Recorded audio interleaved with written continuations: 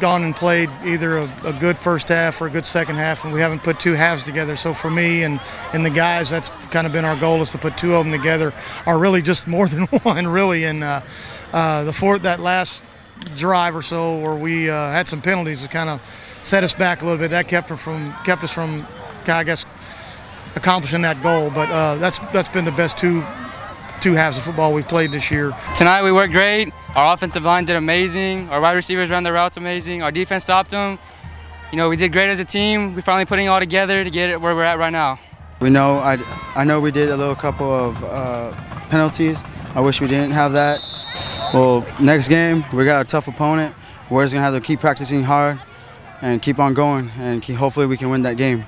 But other than that, we're going to keep working hard like we've done.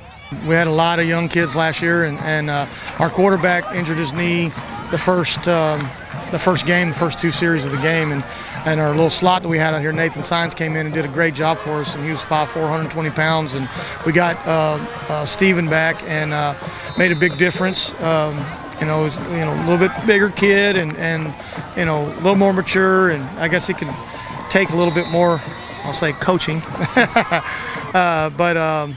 He's made a big difference in there, and Coach Jefferson and the rest of the coaches have done a real good job pushing them along and keeping them just that far away from being too upset to come back, but to push them harder and to keep going. So.